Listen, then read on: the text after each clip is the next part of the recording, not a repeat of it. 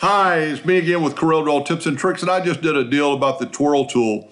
And while it was loading, I started thinking, if you ever needed to twirl something that was close to another object, like here, we're going to twirl more than what we want. We just want that bar twirled. Well, to do that, I would take the shape tool and grab those two nodes and just move it out of the way, 2 clicks.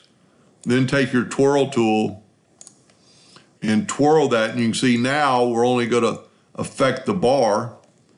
And grab your shape tool again and move it back those 2 clicks. Well, move it back 1 click because it's going to be longer than it was. That way you have not messed up the integrity. And I just made a video on how to do this equally, and this is going to be a little bit different. So we're going to go Control D and make a duplicate, and then we're going to mirror it, but you see what happens.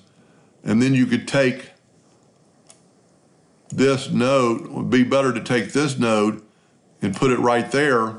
Take your virtual segment delete key and delete those lines, and then use your smart fill tool, and you've made a equal twirl on both sides.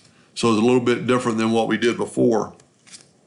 Anyway, I hope that helped a little bit, and thank you for watching.